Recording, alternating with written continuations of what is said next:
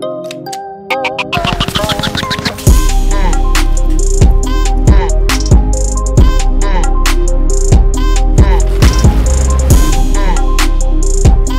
is going on, guys? It's Kryptic TMG and I'm back with a brand new video. This time we're in the Lexus around the Hungaroring, and I haven't actually done that many setups for this car.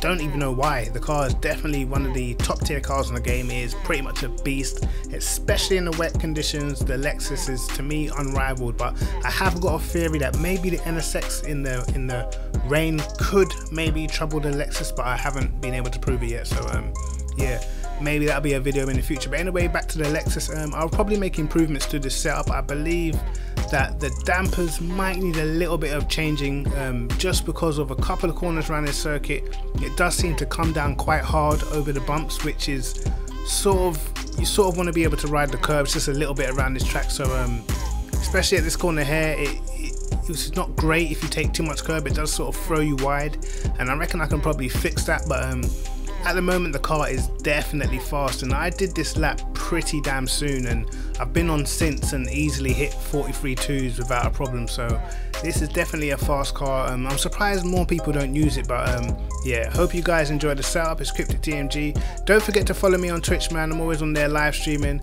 and I'll leave a link in the description so you can follow me on that. But anyway, it's Kryptic TMG, and peace.